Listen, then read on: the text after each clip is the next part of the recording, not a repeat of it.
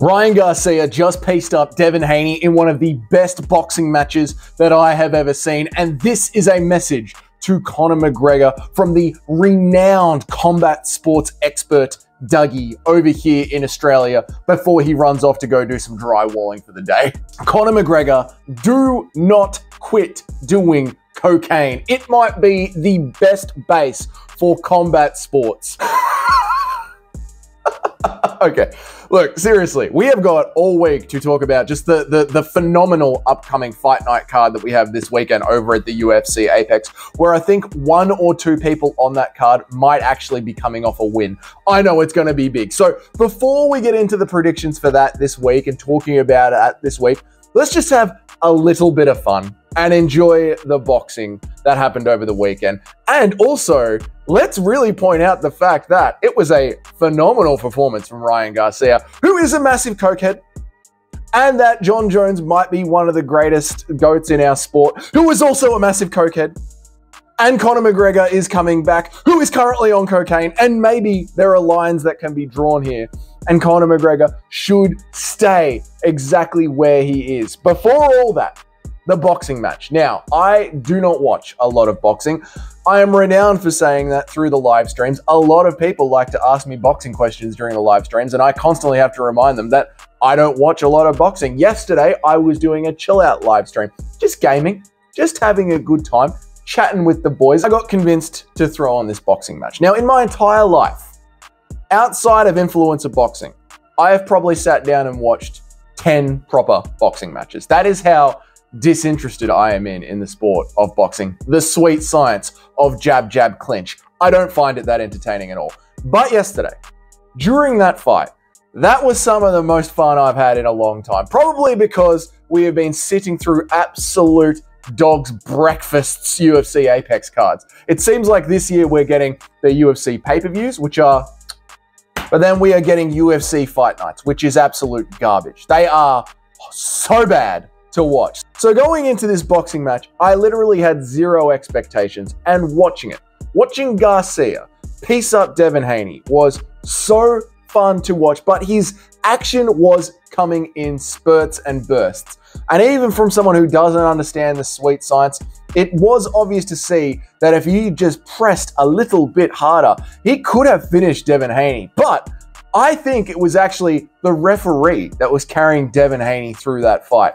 I don't understand the rules of boxing. Someone needs to put it down there for me. Why the hell can Devin Haney not clinch, but actually throw a double leg, go for a single leg, try and initiate proper MMA grappling, and the referee doesn't deduct a point for that? What is going on there? Apparently there are these rules in boxing called holding. You're not allowed to hold someone. Well, if you're throwing a clean double leg during a stand-up fight, what other rules could there be other than that being holding? It really feels like rounds, 7 or 8, Ryan Garcia could have finished that fight, and the referee was literally carrying Devin Haney to the end of that round. We were watching it saying, there's like 2 minutes left. That's a lot of round left for someone who has already been so badly knocked down and is clearly out of the fight.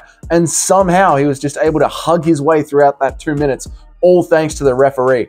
Very strange. And then, of course, there is the idea that boxing is meant to be completely rigged. I don't think Ryan Garcia is someone that they want being the face of boxing, being a boxing world champion. I know he didn't make weight, so he probably can't be a world champion, but they still allowed him to win, which is just wild to me, considering how close the fight was when you look at it round by round.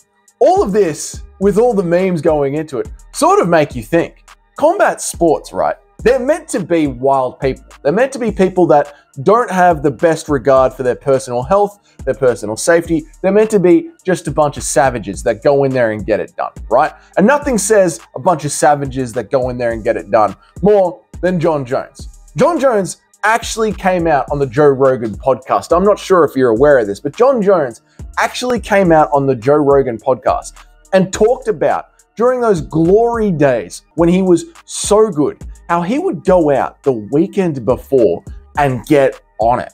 Go on a proper bender. No regard at all for his health. Really mess himself up. Full on hangover, coke, parties, all the good stuff. And it was because he wanted to have this excuse in the back of his head that if he did get beaten, they weren't really beating the best him, right?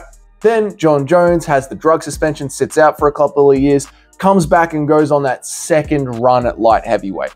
One of the worst runs in Jon Jones's career. That's going to ruffle some feathers. But listen, hear me out, right? He gets beaten by Dominic Reyes. He got beaten by Dominic Reyes, all right? Fight me about it in the comments. He got beaten by Dominic Reyes. He couldn't finish Anthony Smith. Who the hell can't finish Anthony Smith? That win now, on paper, is not the best win in the world, really, is it? Anthony Smith's career has gone to absolute hell after that. Then there's Thiago Santos. Thiago Santos had one knee for the majority of that fight, and he was still able to put hands on Jon Jones and piece Jon Jones up. So you've got coked up Jon Jones in his GOAT era versus cleaner Jon Jones, who's sort of looking like trash. And it goes to show that all the coaching that goes into combat sports, you might just have to throw all that out the window, mate. It might just be go out there and be a bloody savage. If that's what Jon Jones proved to us in that legacy era, then this is what Garcia is proving to us now, today. Because he looks like an absolute world beater out there. And we have all been on Twitter, right? If you're watching this, you have the internet.